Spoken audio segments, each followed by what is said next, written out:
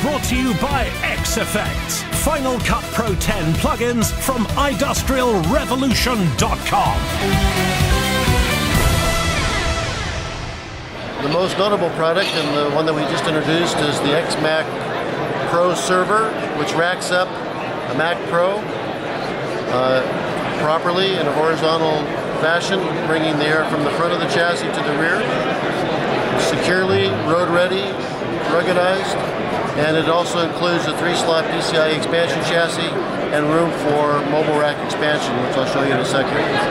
The 3-slot PCIe expansion is something we've been doing for a while. It's the same internal PCIe slots and power supply and auxiliary power that we use in the Echo Express 3R, as well as the Echo Express 3D.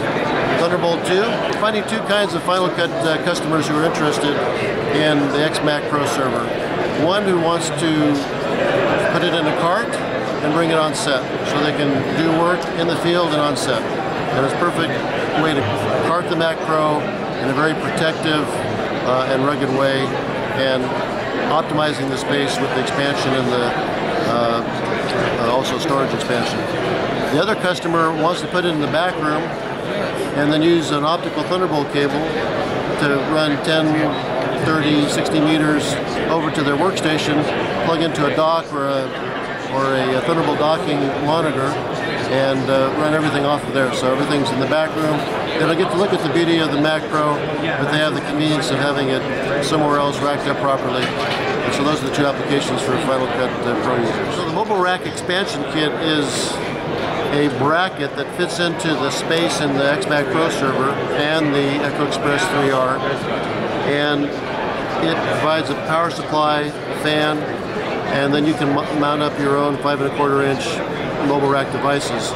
We've created bundles. There's about 7 of them that have 3.5 inch drives, 8 2.5 inch drives, LTO tape with drives, CD or Blu-ray burner with drives, ingest station or QIO MR, which ingests SPIS, CF, and P2 cards, all fit in there, and we have them all configured with cables, PCIe card that needs to go into the chassis to support it, or Thunderbolt cabling if that applies.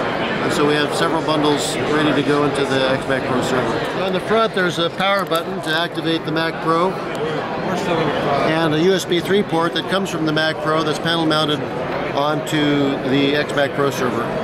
Here's this example of 3.5 inch drives, but as I mentioned, there could be many other configurations, and this is where the 3.5 inch slots are. And then it's kind of hard to see in here. We don't have a real Mac Pro in there. We have what we call our mock Pro.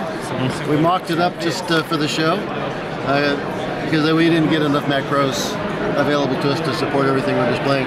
But here's the 3 PCIe slots. In this case, we have one 4-port SATA card supporting those 3 drives with 3 SATA cables. But again, could be anything. Could be the Red Rocket, could be Avid HDX, whatever is appropriate. AJA, Kona.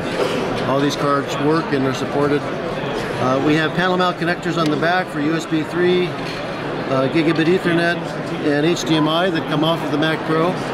The Thunderbolt cables can easily mount to the Mac Pro before you insert this whole bracket into the chassis.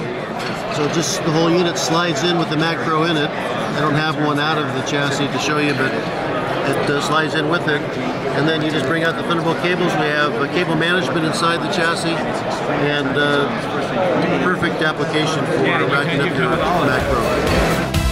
NAB is brought to you by xFPX. Final Cut Pro 10 plugins from industrialrevolution.com.